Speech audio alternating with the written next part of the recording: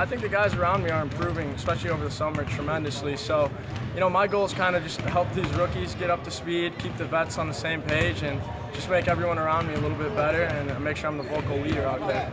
It's going to take us improving every day, wanting to come to work every day, which I think we've done a good job of, and, just staying focused. So, I think the approach of the veterans and the competitiveness of the newcomers, I think that combination has been most encouraging. I think our veteran guys have really worked hard to mentor and help the young guys, and the young guys have really stuck their nose in there for the most part and competed pretty good, so it's made practice very competitive.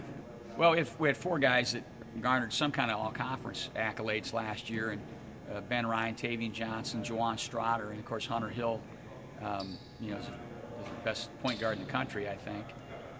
Griffin Pills and Dylan Sortillo, Brandon Mossel. Really, we've got, I'd say, 7 starters. And then we've got some newcomers and some veteran guys that have emerged a little bit. Jacob Johnson, Michael Huckster have done a good job. A couple newcomers, certainly Pearson Wolford and Krishan Orange, have really made their presence known from day one. So I think we'll have a pretty deep team. Well, I know that you manage all the accolades and, being #1 in the country. We've decided to embrace it and said, okay, that's who we want to be, and let's try to validate it. So this idea that you're going to have a target on your back, you can forget that. We're going to put a target on everybody we play and go after them in the hope that at the end of the day, we're on top. And we also know that come November 13th, when the ball goes up, the rankings mean nothing.